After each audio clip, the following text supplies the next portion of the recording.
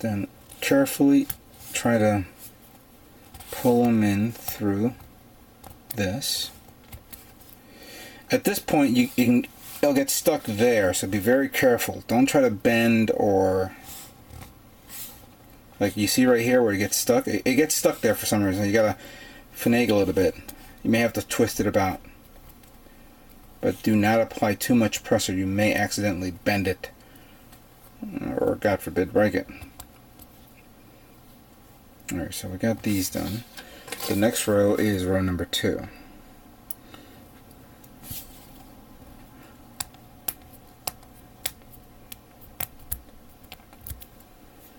There you go.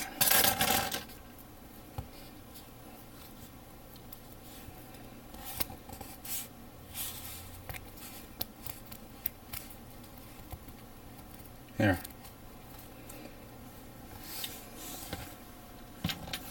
So these two are done. So like before, we have to, there's a marker right here, so be careful what you do. Now, hold on a second, I gotta figure this out. Because this curves like that. To put this on, you gotta do this because I realize that you have to do it twice.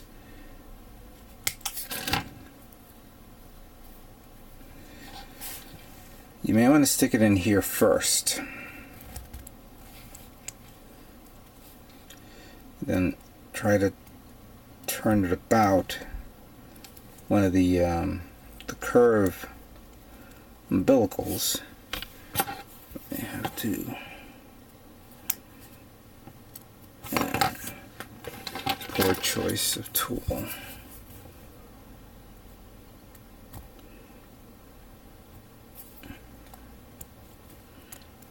I think that's it. So you stick one in there, and then stick the other one in there. Careful. Now both of them end up here in the back. There we go. This one serves as a clamp. You gotta make sure they're in there, and then close them up. I think that's it. Then finally,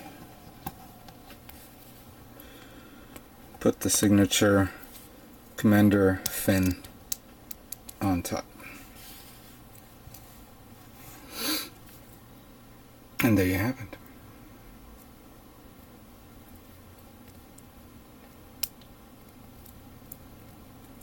There we go.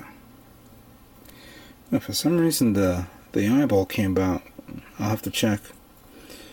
Well, anyway, this is what it looks like so. And here's what it looks like with the decals on.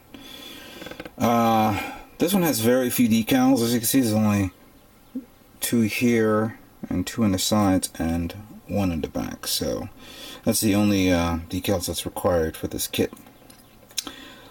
Let's finishing up this kit right now with the accessories. Now we're going to move on to the weapons build of the real grade Char Zaku 2.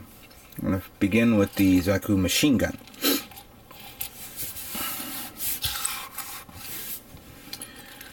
First up, I'm going to get the butt stock,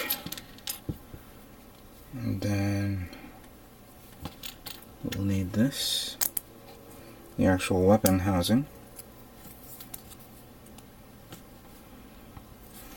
And I guess we need to put these two over it, like that.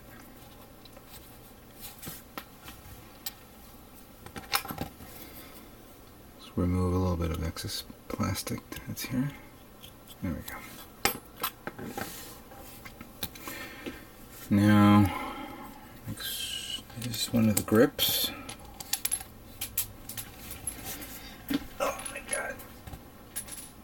Everything's falling off.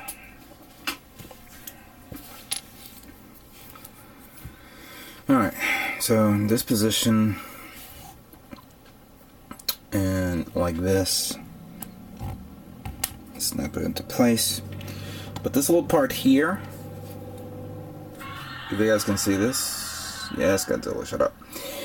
You want to put them in here. That's the peg joint that you use to have the manipulators hold on to this kit when you want to put them on.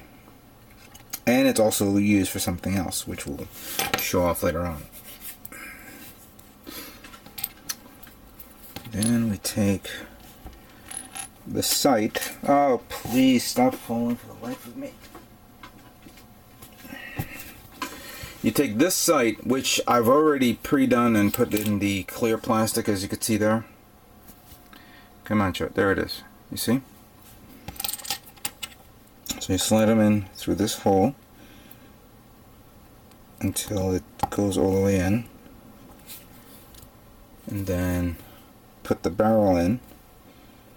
I think there's a specific way of doing it, so there we go. And then finally the nozzle. Again, specific way of doing it.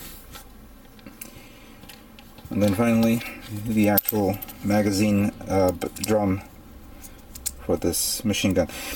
I don't understand why you want to show off the bullets even though you're going to have it covered and never show it off again. I mean, I think it's kind of ridiculous, to say the least. But, you know, that's that's just me. There we go. So that completes the machine gun, which looks pretty nice. And such a simple design.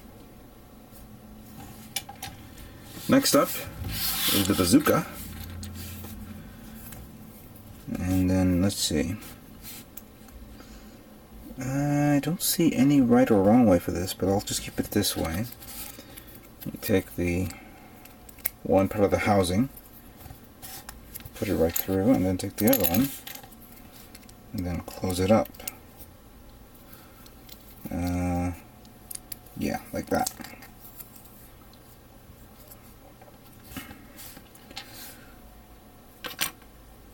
You have this sight here, and with the last piece of the clear plastic, putting it on the side where it shows the curvature of the lens, you put it in like that. Close them up like there, so you have the adjustable sight. Almost forgot, we need to put oh, actually, let's put this one here. Should have saw that coming.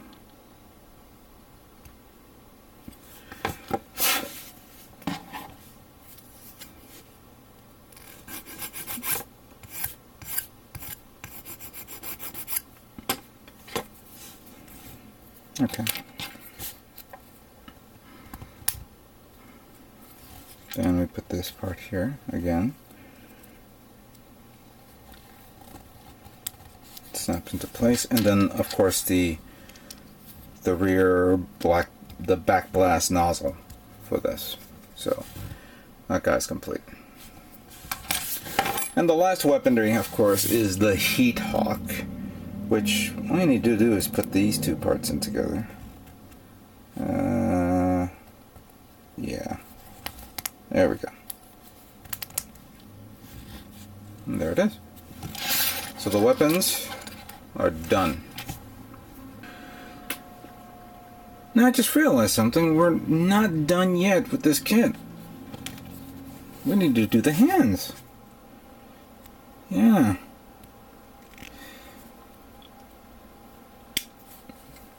And carefully remove the hands from its base, from the tree.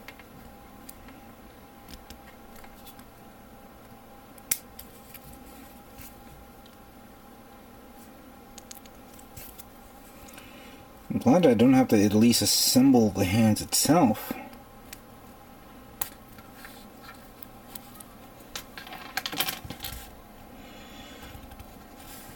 Now there's a part here that I need to, I guess, carefully remove.